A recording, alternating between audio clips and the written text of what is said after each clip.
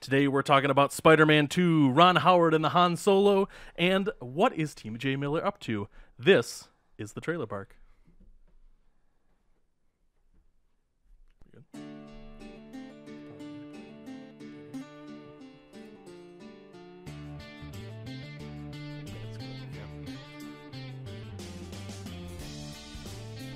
What's up, everybody? This is the Trailer Park, the official movie podcast of WampaSlayer.com. I am Dave. I'm the Mike. And we are your hosts. This podcast, of course, is always brought to you by Audible.com. If you'd like, you can go to audibletrial.com/WampaSlayer to get yourself a free 30-day trial and a free audiobook. So, like I said, did I say it was an official movie podcast? Yes. Okay, yeah, then we covered that. I'm going to the one. See, if you watched this last week, we were unprepared. Now I'm a little overprepared. Hey, shout out to my brother Tom. He watched us last week. Awesome. He pointed out the audio error that we had with the not syncing. Oh yeah, yeah. We're gonna try to fix it this week. That means he watched it. So if I'm looking at you and talking to you and it matches, then we're good. Yes, that means we fixed it. So there was a ton of movie news that came out this week. Yes. Like a lot. And then a lot that came out like in the last 20 minutes. Yeah. Before we recorded A couple this. of things I added. I don't know if you looked at the drive. I added a did couple not. little things So there. if we've got a moment, I'm just going to point to you. But I do want to follow up on two things we did last week. Number one, we talked about Spider-Man and its part in the MCU. A couple new pieces of Spider-Man news came out. Number one, and this is the one that I wanted to ask you about. So Spider-Man Homecoming, well, they said Homecoming 2. I doubt it would be called Homecoming 2. I'm sure it'd be called Spider-Man something. The Dark World, whatever. I don't know. The Winter Soldier? No, I'm sorry. Turn Off the Dark. That was the show. But it will be the first post-Infinity War, so the first Phase 4 film. Skipping over a lot of films that have been set up for Phase 4. So Ant-Man and the Wasp, not coming. We don't have any date for that. Doctor Strange 2, nothing. What else would there be?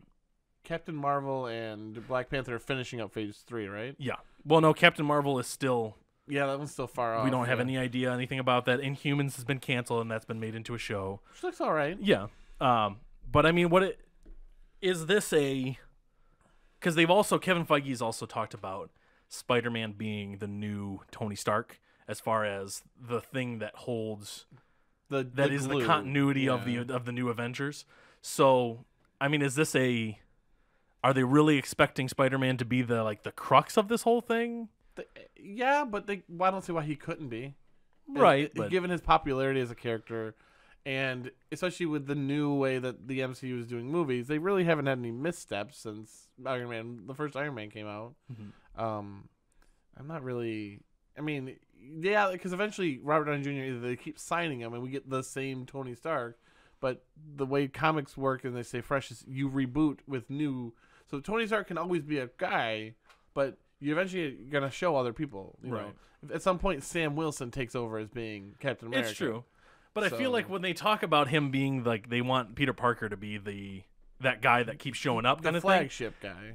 We don't, I mean, Spider-Man's a cool character. No, we don't, I'm like, Peter Parker, I'm like, that's not the guy I'm going to go, oh, look who showed up. Right. I'm not even looking for Iron Man in the suit. It's Robert Downey Jr. that just clicked so much with audiences, even far bigger than the character. When you put it that way, I don't think Tom Holland has that ability. No, but I mean, I guess we're gonna find out Spider-Man more. as a character has that ability. Yeah, if he just keeps showing up as he's because he's a street. Honestly, he's a street level hero. Right. That has, he's super powerful, but he's still considered one of the street level. He just keeps getting pulled into. If you look at the original Civil War, and on the little off topic, but real quick, original Civil War comics, he wasn't he's part of it, but he was still considered one of the street level guys. Right. He's not an Avenger. He never really he kind of has been, but he was he's a teenager that Tony Stark pretty much put on TV and said, tell people who you are. Like, oh, okay. Yeah. Like they didn't shy away from that. So as an actor, probably not. That's not the one I would choose. But as a character, absolutely. Spider-Man could be that guy because he's Spider-Man. It's true. I mean, Kevin Feige has said that they're playing everything Phase 4 very close to the chest. That you won't.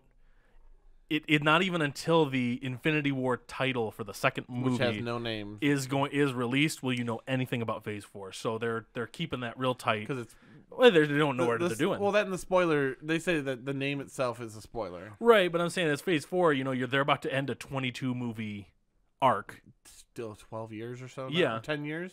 You know, all eyes will be on what can they do to recreate that or reboot it, and I don't think they want that attention being pulled away from they need to be able vendors. to actually do it. Yeah. The other one was we talked about Chris Miller and Phil Lord being pulled away from Han Solo, which I guess there's been some new information coming out. First, it was creative differences. Now, Lucasfilm is saying something. There was a report that it was too silly that they made Han Solo into this kind of Ace Ventura character. Which I could see. Yeah. Those two. It's true. Like I talked about last week with the fact that 21 Jump Street is an action comedy, heavily focused on the comedy.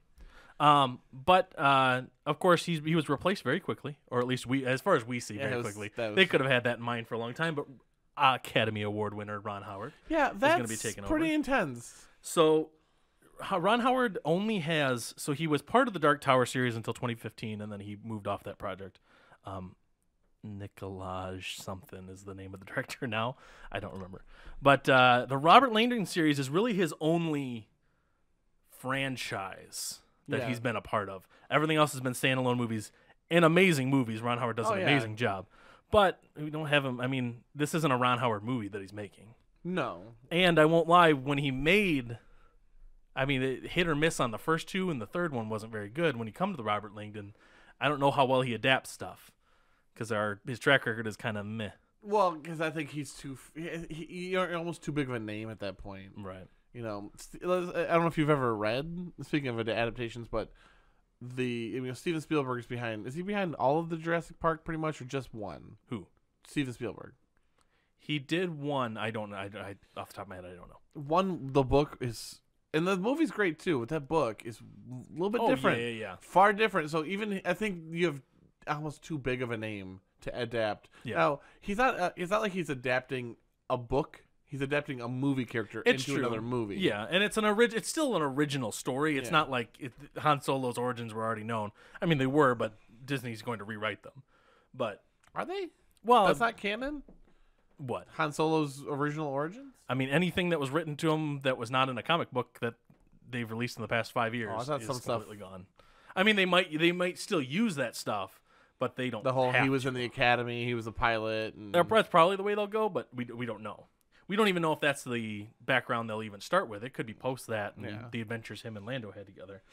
But talking about Ron Howard and Star Wars, and you might know this, but here at the trailer park, we like to reveal things about people. And the mic has a particular problem with the Phantom Menace. I saw that someone dug up that stupid letter. Ron Howard, and I quote, Jake Lloyd is terrific in the film, which, by the way, is truly amazing. Now, the truly amazing part set aside, Mike, what are your feelings on Jake Lloyd? I think anyone who's listened or talked to me knows my feelings on Jake Lloyd. Long story short, no one cares to see Darth Vader as a 6-year-old whiny little brat. And that kid is a terrible actor. I don't know. You say, oh, he's only 6 or 7, however they call. I don't care. He was 9? 9 years Even old. Worse. He was terrible. Knew what he was doing. He was terrible, though. There are look, I'm sorry, but there are plenty of kids who are great actors at that age. In fact, there was one. Who was it? That young black girl that got nominated for an Oscar, and she's what, 11 or 12? Yeah, the name I don't got anything. But she was really or good. something. Yeah, something. But there you go. Yep. There's a benchmark to be set there. But I just wanted to let everybody know that Mike's problem with Phantom Menace is that is not my biggest problem. The cartoony action, or Jar Jar Binks. No, I can. Jake Lloyd's face. It is, and his voice, and his voice. Now this is pod racing. Shut up. All right, sorry. All Jake right. Lloyd. Well, we followed up with those things. We started a segment last week that was pretty cool, and I think we're gonna do it again. And that is foreign films and their abilities to make some cool trailers. Pretty hard last week. This one is cool, and I feel like you're gonna get it. But go ahead and throw it up there. Now, this movie came out a long time ago. Well, not a long time ago, but 20, 30 years ago. Was it Polish again? This is Czechoslovakian. Well, is it Jaws? It is Jaws. Okay, that's the only giveaway there. So what I thought was, so what I thought, you can go ahead and the Steven Spielberg is what I was hiding underneath there. Oh yeah, American film, Steven Spielberg. So what I thought was cool about this trailer or this poster, so the alien one was weird. Oh yeah, and it had nothing to do with a Alien. rib cage and some a face. And... But if you look at some people's cool like fan posters for films and stuff like that, like this like digital pixeled background with the blood in the water, like I thought that was because it's iconic from Jaws. I thought this was like a really, rather than, I mean, it's a different interpretation that we American audiences would get, but this was a really cool interpretation. Our Jaws poster's super iconic. Yeah, it's true. The swimmer with the giant shark going up. But I mean, you have to interpret that that's the blood in the water, and that's kind of an interesting thing, I thought. Yeah, that one was easy. That's for sure. Right. But that gave it away. Well, yeah. I couldn't think of. Well, I'm like, maybe he'll think that's a dolphin or something ridiculous, and that's America. I don't know. American Dolphins? Is that a movie? The Ron Howard American Dolphins. Anyways, so that's our poster of the week. If you see any cool these posters, I guess I should say that because we're talking to a YouTube audience. If you see any things, comment below. Show them, throw them to me. Because it's really fun. I'm 1 out of 2 right now. There you go. So let's talk about movie trailers. I have mine, but you always go first, or you always used to go first, so we'll keep that going. So I know you guys have probably talked about this before, and it's been out for a little while, but I saw a newer, more extended trailer for The Dark Tower yesterday. Oh, okay. Oh my lord. Yeah. That looks amazing. I see. We've only saw the first one. This is the one that we talked about it on the podcast, but that was this one has like Idris Elba, like he's like monologuing, and he's talking about like I don't kill for this, I don't kill for that. I'm like my gun doesn't kill people, this does, and he's like shooting, and then they show I don't know. Does he have like superpowers? Have you ever read the book, Nate? Is he like a supernatural being in some sense? Almost. Okay, because they bring up some things in there, and just based on the way he's like at one point I swear to God he's shooting. And like metal's being thrown at him or being shot at him, and he's like the bullets are just he's able to like take him and put him in his own gun. I'm like, this is what Matthew McConaughey. Isn't that where he does the thing where he holds the gun in the air and catches the bullets? Yeah. So Matthew McConaughey is the villain in this film, or whatever it could be. He seems like he's the bad guy. Yeah. Again, I don't know much about it. I plan on reading the book series. I've heard really, really good stuff about it, but this made me even want to see this movie even more, which.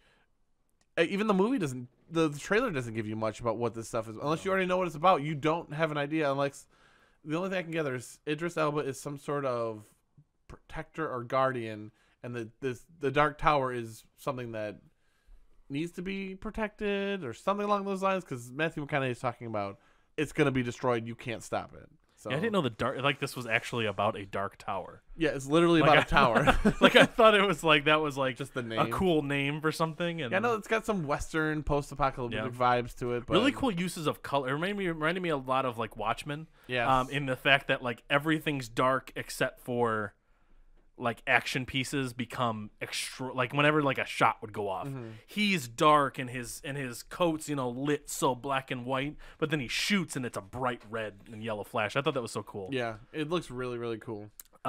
Mine was a little bit sad. Well, it's not sad. It was touching. The poster looks super sad. The poster does look really sad, but the movie's not sad. It's Goodbye Christopher Robin, and it is the story of Winnie the Pooh and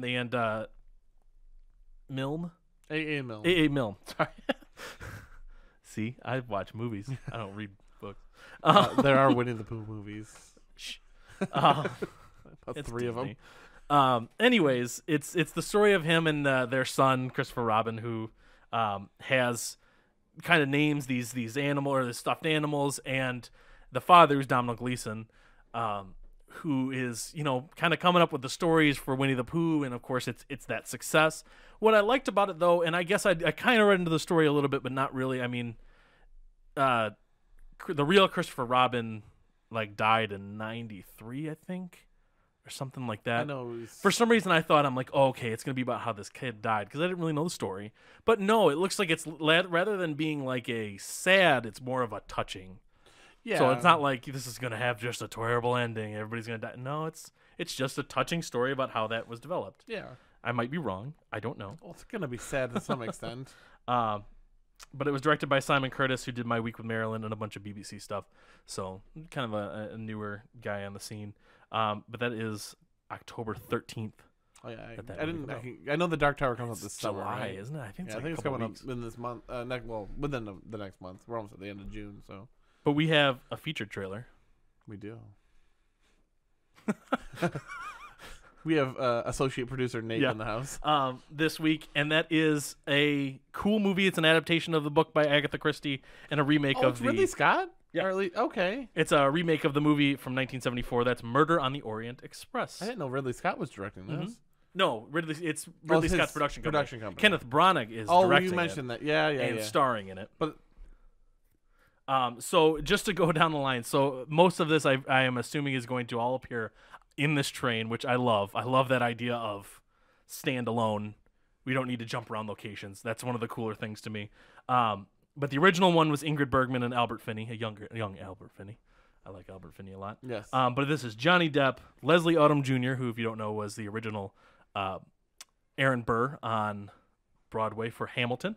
Kenneth Branagh, of course, Willem Dafoe, Daisy Ridley, Judi Dench, Michelle Pfeiffer, Penelope Cruz, Josh Gad. Like, how can that? yeah.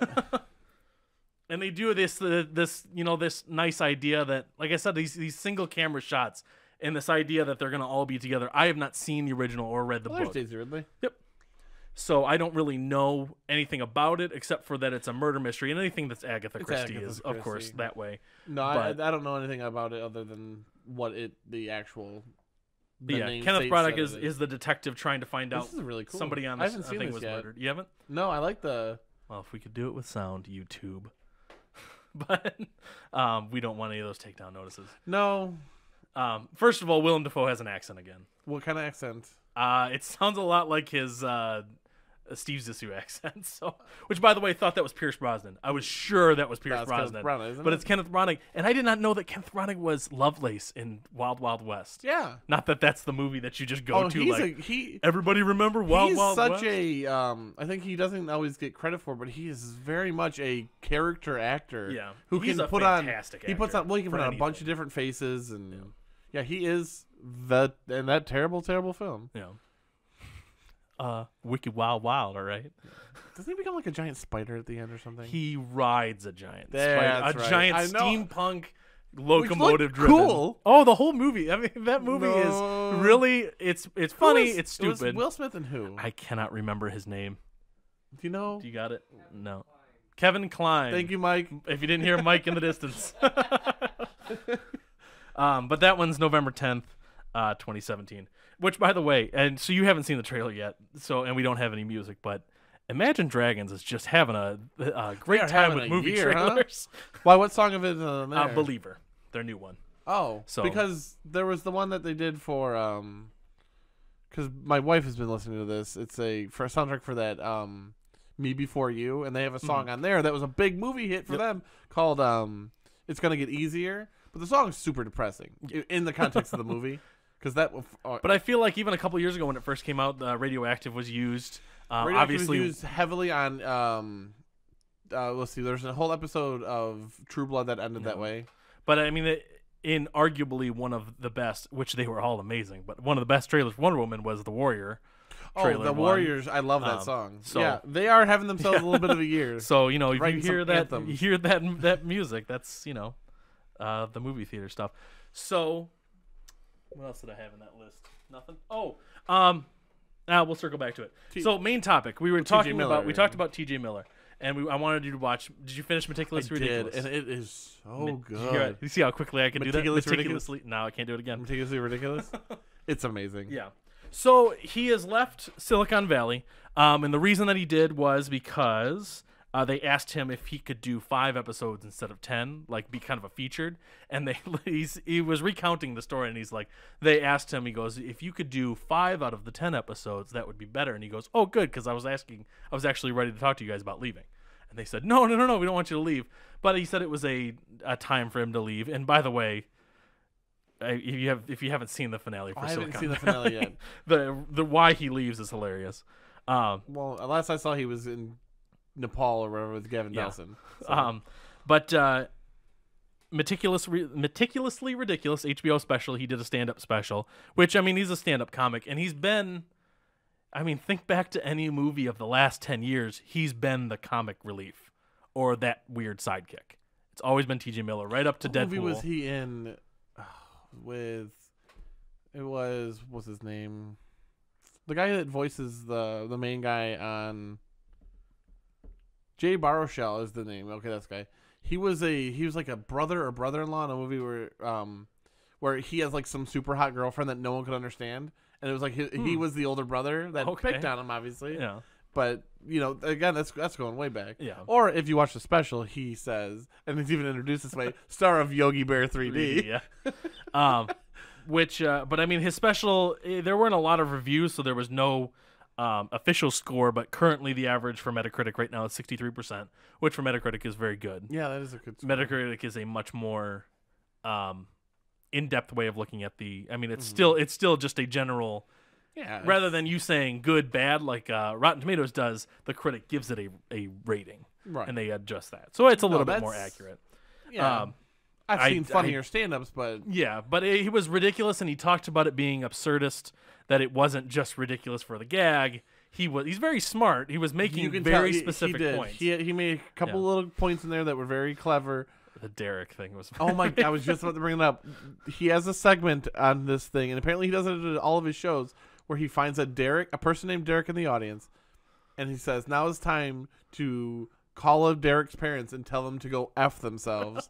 And he literally does this. And he's talking to this nice old lady. He's like, yeah, this is TJ Miller. I'm doing a stand-up thing. And the lady goes, uh-huh. Like, typical, like, okay. And then he goes, I hate to have to do this, but go F yourself. And then he just hangs the phone up. Like, so I bring all this up so that we can talk about Leaving Silicon Valley, stand-up special. He has the Emoji Movie coming out, which, I mean, may not be the top for us that we'd say is a critically receptive movie, but first of all, those movies make a lot of money. David Cross funded a lot of his better projects from the Chipmunks movies. Might actually be a decent film. It could be amazing too, but even if it's not good, you've got the act. These are how some of these actors are able to fund their projects. They do something ridiculous like this. Exactly. But he's the main guy in that, so it really seems like in his post Deadpool world, a movie that was extremely successful, and he wasn't just a random character. No, he was the other guy on screen.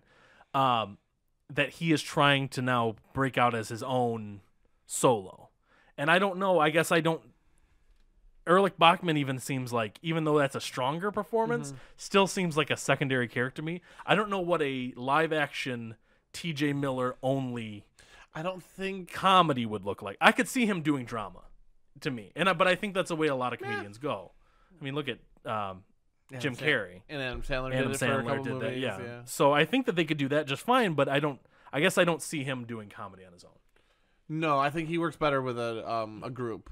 And you're right. Erlich Bachman is there's a lot of things that they're story centric to him.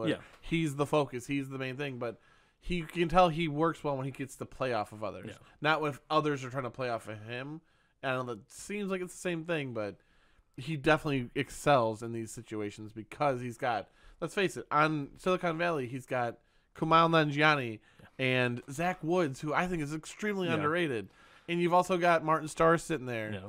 And then, I mean, Thomas Middleditch is funny as his character. Again, he's not I wouldn't say he's necessarily funny on that show. Tommy Middleditch is really funny because he is a lot funnier in person than he is on that show. Yes. If you ever watch him talk or do something, it's hilarious. But I guess if you were to cast it, so if you were to say he's coming out with a movie and it's a movie about how, I don't know, his family, who would he need to make that work? Like who does he need to stand next to for him to be a focus and not seem ridiculous? Oh man, it's tough to say because I have only ever seen him as the secondary guy. Mm-hmm. You know, you can look at some guys like, for example, like Seth Rogen. You can be like, I can see him running his own film, and he did. Mm. And then Knocked Up and everything, pretty good stuff, and he's a lead and all that. Yeah. But next to him, you'd need guys that are maybe on the up and coming. Yeah. You would need some. They have to be a little goofy, but you would need a straight man next to T.J. Miller because T.J. Miller plays a goofy straight man very well. That's what Erlich Bachman is. He's the straight man there. Yeah. Even though all of his comedy sometimes he plays very different roles, but he mostly tries to play a straight man. Yeah. I think he would need people that won't steal spotlight from him. Yeah. And I think that's kind of can happen with the cast around him at Silicon Valley, who are also very talented and have done their own things. You know, they've been doing their own things. You know. I think if you could, I mean, maybe give it 5 years or so. I guess I don't really know how old Tom Holland is in my head. or how he actually how old he is. 23. I'm sure, but yeah, he's just so short next to everybody that he's in the Avengers. Well, of he course. probably is not that He short. also has to stand next to Chris Evans at 6'3", and but I feel like a action comedy in a couple years with him as the main and Tom Holland as his sidekick could do very well I can see that. with his original accent. Oh, and make Tom keep him Holland British? is British, yeah. I think that would be very funny. I also think, and I'm trying to I really don't see another way that this really works without him going dramatic first. I think this is the only way that Chris Pratt is somebody who brings this up to me. I could see a romantic comedy even. Yeah. If you want to keep it a little bit serious but still funny. A romantic comedy, I think Romantic would work. comedy, I think, with a more established act. Like if you did You need a very Kate Winslet and I was about to TJ say Miller you would be need good. you can't go grab like a Kristen Wiig or what's her name? One of the other girls from Ghostbusters, the other blonde. Melissa McCarthy No. or Kate McKinnon. That one. Yeah. You could easily Now, grab see, them, they're- and they're yeah, they're they're- silly, but you need to go and get like an Emma Stone even, who does a very good, like, she's very funny, and you know, if you've ever seen Easy A, she is fantastically funny in that movie. But she can also play the dramatic pretty well. So Yeah, I think Chris Pratt had a danger of this too because he was the comic relief for. I mean, obviously for everybody's Parks and funny, but Rec, for Parks and yeah. Rec, he was the physical and ridiculous comedy section. When you go to Guardians of the Galaxy, yeah, he's the leading character, but they very much emphasize the group. So Yeah. he's just a focus point for the camera. A lot of times you're paying attention to everybody else. But then he does something like Passengers where he makes a couple jokes, but for the most part it wasn't heavy drama, but he's not funny. He's just not- a guy. he's no longer Andy Dwyer at that point. But I don't see TJ Miller just being a guy. He's either got to go sad, he's either got to go Jim Carrey and go something very deep, or he's going to have to be in some ridiculous stuff paired up with a lot of other people. You know what? Back to I could see him pairing up well with guys like Jonah Hill, Yep. Michael Cera. I mean, I think they've all probably done stuff together, but I think that's what could work with him well. It's got to be like a personality-wise or even stature. It's got to be like a smaller. Yeah, he's a very big personality. Like I don't want to see Will Ferrell and no TJ Miller because unless that's they not were going father to and work. son. That could be amazing. Well, actually, There know you what? go. Hollywood, call us. Even better. If Hollywood because as a whole. they're thinking about they're doing a Step Brothers too. If somehow one of them had a kid in their life, Yeah. I mean, it would make most sense for John C. Right. Riley. Yeah. Because of the hair. Right. But yeah, Andy Andy Samberg and them he two would work well together. But I feel like in that situation though, you're still stuck because Andy Samberg would definitely take the limelight. Yeah, and 'cause he would he's- then be the sidekick. He'd still be and the he's got to sidekick. be that focus. But I guess we'll see. I mean, I'm sure, like I said, as soon as this Emoji movie hits and makes its money, he'll start moving his own projects beyond stand-up. Yeah. And we'll start to see his first big offerings. Last week we had a social media thing. Luckily, one was provided to us about 2 hours ago. So we missed the picture of TJ Miller, but go ahead and throw that up. I put that Is on one the other list. thing? Yeah. So Josh Brolin tweeted this out or Instagrammed this out earlier. Like I'm talking like I got here and it was like 6 or 7 o'clock and I didn't have anything for this. And this is Josh Brolin and like two guys that kind of look like Josh Brolin, which I thought was funny. But getting prepared for Cable for Yes. Deadpool 2. Cable is easily still one of my favorite characters. And I in mean, all of you can comics. see it. Not that anybody had any doubt, because Josh Brolin is like a cut big dude. Yeah. But the squared off jaw, the short hair, and then of course he's getting blue screened for that. Well, because he is. Yeah. He's at the side. The only other guy besides Josh Brolin was the one that's the general in Avatar. Yeah, You know that look. He has the look. And Yeah. That's Cable. That's the look. Now acting chops, no. Josh Brolin. right. He's amazing. Yeah, I think it's gonna be cool. And Josh Brolin can be a little bit more, like I wish we could remember his name, but who you're talking yeah, about. I He was one of the first people brought up for Cable. Oh, because he had the by look. fans, but he would have to be serious the entire time, which I think Josh Brolin will have to be too to play off because it'll be that kind of relationship between They the are. two. That is their relationship in the comics. Is But I that feel like Josh very Brolin's much. a little bit quicker. When you see some of his movies, he doesn't have to always talk like this or something like No. that. He can kind of roll with it. Well, yeah, that's the Deadpool and Cable dynamic. Yeah. It's the straight man, funny man thing. Yeah. but they're both. Yeah, that's very, very interesting. Again, one of my favorite characters. I love Cable. It's very cool. So, anyways, did you have another one? I think we got some time. A little Go bit. What was the other one? Oh, DC Universe is releasing all 30 of their animated movies in one giant box set. Really? Every single one they've ever done into one giant for box how set. much? All I saw was the headline. When? Again, I was just grabbing headlines. Don't bring me information like this. Well, I didn't. I just wanted quick bullet points. Oh, also, did you I'd be see- on Amazon right now. But my phone is looking at us. Speaking of, but I know this. I wanted to mention it way back when we were talking about Spider-Man. Did you see that they confirmed that fan theory Tom Holland confirmed the fan theory. via Kevin Feige? He though. said he just got in the. So there was a whole thing about this, and they were printed 2 different articles. One that said Tom Holland came out and said, "Yeah." Somebody asked him about that theory, and he says, "Yeah, I just talked with Kevin Feige and Marvel in like 20 minutes ago," and he said, "Yeah, that was something that was real." And then later, when they reached out, Kevin Feige said that that was an interesting theory and that in no way was confirmed. So.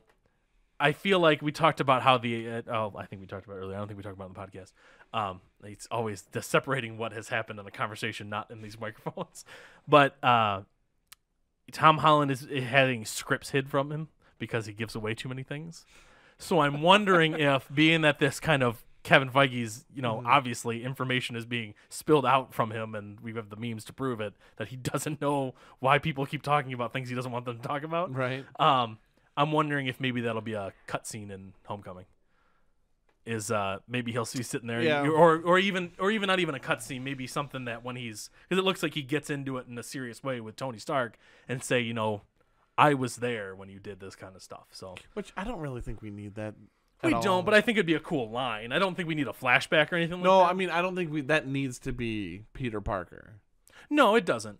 at all. But like I said, if they're I always just thought, I'm like, that's such an unforgettable part. Like, great shot, kid. Oh, come on, that's Yeah. so even for a comic book movie, that's cheesy and corny. I mean, so. it was Iron Man 2, so it's not like the top cream of the crop. But I think There are some fun lines in one there. cool thing about that trailer was that after the ship being blown up and Iron Man comes in to fix it. Yeah. When he was yelling about it, he goes, "I'm nothing without the suit." I'm like, that's a really good dramatic moment, because Robert Downey Jr. lately, through Civil War and Avengers 2, has been pulling off ridiculousness and sarcasm as really funny, and then going intensely dramatic. Yeah. And it looks so good, and it's so jarring. That line in Cap 3 where he's like, he's my best friend, Tony, and he's like, so was I. Or You're the like, dang. I don't care. He killed my mom. Yeah, it's so good. I think it's interesting to see Tom Holland, Peter Parker, who's going to be witty and sarcastic and ridiculous, That's Spider-Man. meeting Iron Man, who's on his own funny. But when they go to have this serious conversation, and I think that could be a really interesting moment. In any case, this was a much more planned episode of the Trailer Park. And you can go ahead and start that outro. I have been Dave. I've been the Mike. audibletrial.com/WampusLair. We didn't bring that up again, but get yourself a free trial. If you're watching us, well, first of all, follow me on Twitter at TheAlien512 and Mike. WS the Mike Speaks. Or go to Facebook.com/WampusLair to see everything that we do, always posted all the time. But if you're following us on YouTube and watching us here, make sure you hit that subscribe. And if you liked what we said, go ahead and hit the thumbs up. If you didn't like what we said, or if you think we look stupid, just give us some comments below. We know YouTube. We understand. We know what YouTube comments are for. You can also follow us on the gram, as the kids say. Yeah, there you At go. Wampus Lair. Mike's on the gram. Yes. Josh Brolin's on the gram. I feel like that's not a coincidence because we hang out with Josh Brolin. We need like an unconfirmed thing to show at the bottom. But in any case, this has been the Trailer Park. You guys have a great week. End of it.